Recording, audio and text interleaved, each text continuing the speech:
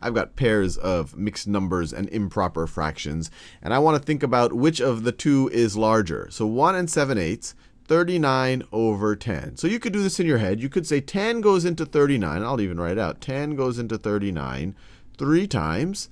3 times 10, and you want to find the largest number of times 10 goes into this without going over. So if you couldn't write a 4 over here, because then that would be 40. That would go over 39. 3 times 10 is 30, and then you have a remainder of 9.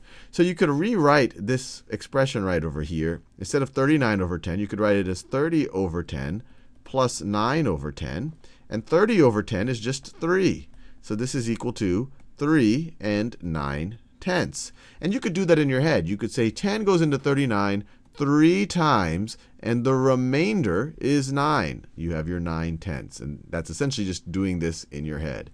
So now we can compare, and we can literally just look at the whole number parts. This is 1 and something, 1 and 7/8, and we're comparing it to essentially 3 and 9 tenths. 3 and 9 tenths is clearly a larger number. We have a 3 out here instead of a 1. So we will write less than. And the way I always remember it is the opening always faces the larger number, and the opening is large, it faces the larger number, and the point is small, it always points to the smaller number. Now let's do this next one.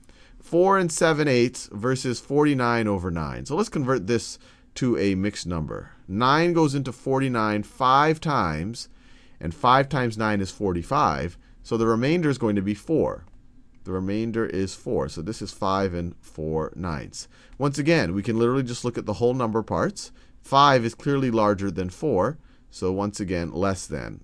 Point facing the smaller number, opening facing the larger number. Now, 2½ versus 11 tenths. 10 goes into 11 only one time. And if you care about the remainder, it's 1. So it's 1 and 1/10. Which is clearly smaller than 2 and 1/2. You just look at the whole number of parts. 2 is clearly larger than 1.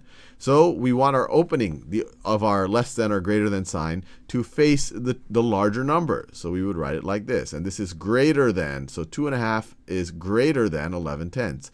The little point facing the smaller number. 5 and 4/9 versus 40/7. 7 goes into 40. So let me rewrite this. 7 goes into 40 5 times. And then you're going to have a remainder of 5. Because 7 times 5 is 35. You have a remainder of 5 to get to 40. So it's 5 and 5/7. And if that looks like I'm doing some type of voodoo, just remember, I'm really just breaking it up. I'm just really saying that 40 over 7 is the same thing as 35 plus 5 over 7. The largest multiple of 7 that is less than this number. And this is the same thing as 35 over 7 plus 5/7.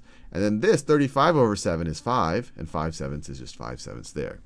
This one is interesting because we have the same whole number out front on our mixed numbers, 5 versus 5. So now we actually do have to pay attention to the fractional part of our mixed number.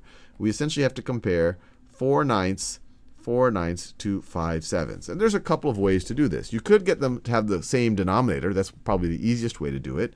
So you could rewrite, so what's the least common multiple of 9 and 7? They share no factors, so really the least common multiple is going to be their product.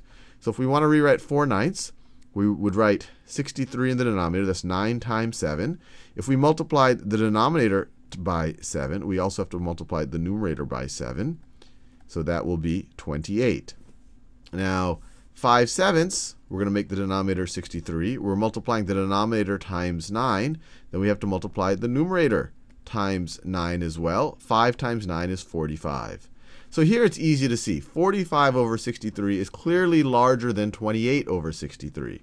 And so we could write this, and because the whole number of parts are the same, and 5/7 is the same thing as 45 63rds, and 4/9 is the same thing as 28 63rds, we can write it that 5 and 4/9 is less than 40 over 7.